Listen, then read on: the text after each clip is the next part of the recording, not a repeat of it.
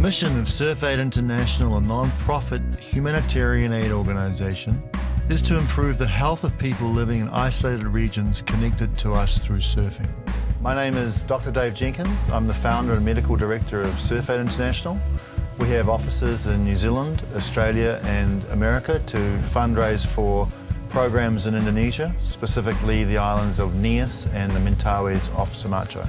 One of the very privileged things that occur when you enter into this work is that you work with communities who still are in the presence of themselves, are so strongly linked to where they've come from. And they're still very much family and tribal clans. And that gives them an ease of being. And it teaches me, every day I live in those villages, that's a lesson for me to how to be. So awesome to think that SurfAid is helping out these people, and these people can look at surfers, the surfing world, as a giving people that care, you know, and that's what I want surfers to be known for.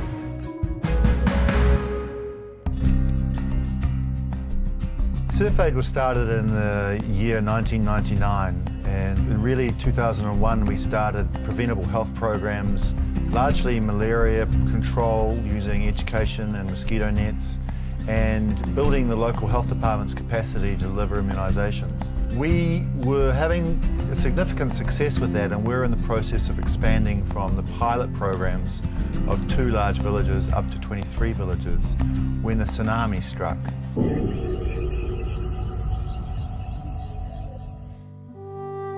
Because of our positioning in the islands and our staff and our offices and our really strong linkages with the surf industry, both the global industry and the local industry who had begun to support us, we were able to respond to the emergencies in the islands off Sumatra, Simalu, Banyak, Telos and Nias, and get in with boats to villages that no other agency could get into. So this was a massive expansion, and I guess it was a defining moment for SurfAid.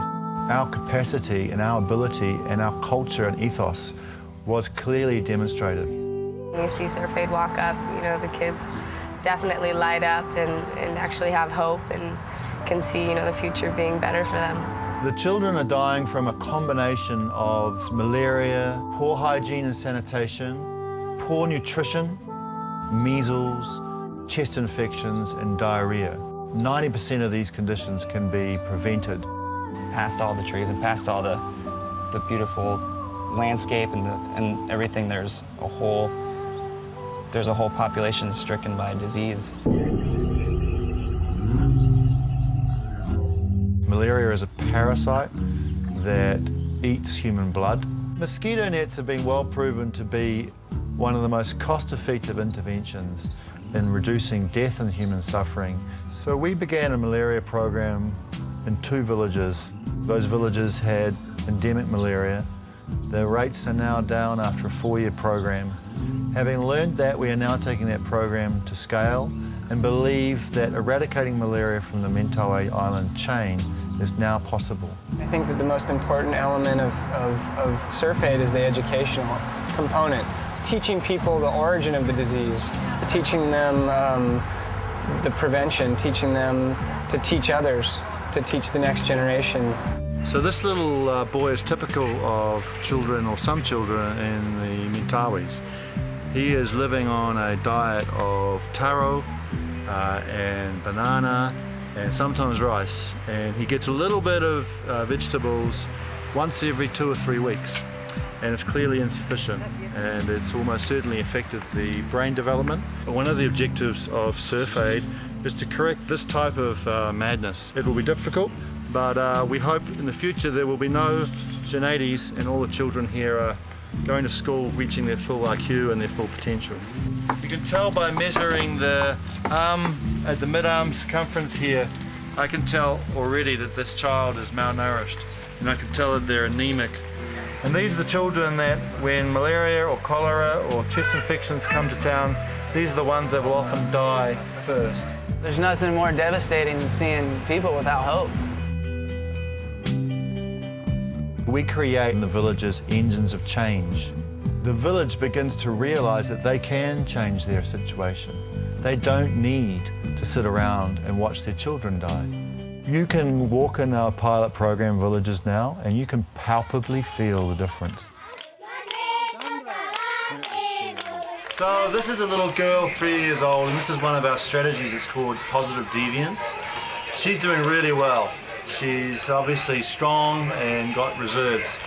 And this is in the same village as there are children with really gross malnutrition that are at severe risk of dying from illness from their weakness. And just a 5-minute conversation with Ibu, the mother, will tell you this child's having 3 eggs a week, fish very frequently, 3 or 4 types of greens, coconut oil and cream, and that's the difference.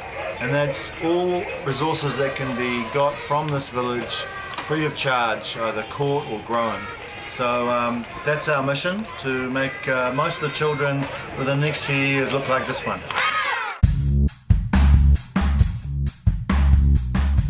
It really is a simple thing to help SurfAid do what they do, which is save lives.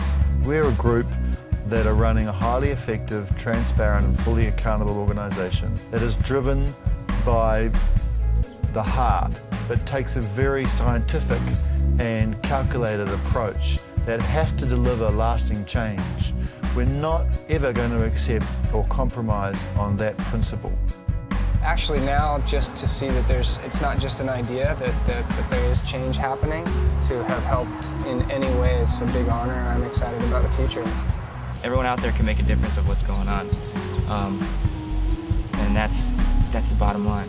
Help us in the fight against malaria. Log on to www.surfaidinternational.org. SurfAid International, saving lives every day.